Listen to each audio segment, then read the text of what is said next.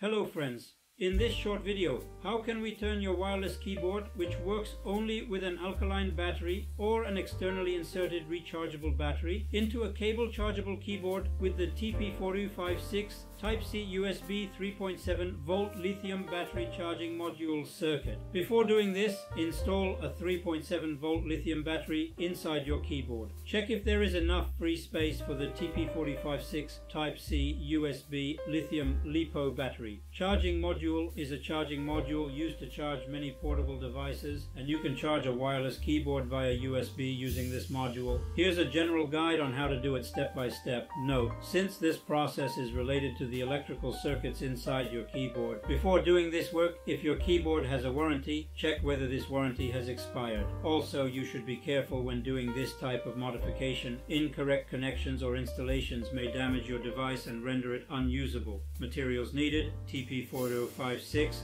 Type-C USB or TP4056 Micro USB Type-C cable for charging, soldering iron, soldering wire, double-sided tape to stick the module and lithium battery, or place the hot silicone TP4056 Type-C USB lithium LiPo battery charging module inside the keyboard and connect it with the connections of the lithium battery. You must make the positive, plus and negative E connections correctly. Connect cables. Unplug the module's Type-C USB connector from the keyboard and connect it externally with a Type-C USB cable. You can charge your keyboard using this cable. Once all the components inside the keyboard are in place and the connections are made correctly, close the keyboard again and tighten the screws. Now try to charge your keyboard by connecting it to your computer or a suitable USB power source.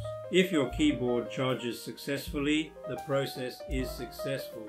This process requires intervention in your keyboard's internal electrical circuits and may void the device's warranty. Additionally, you should work carefully and safely while performing this procedure.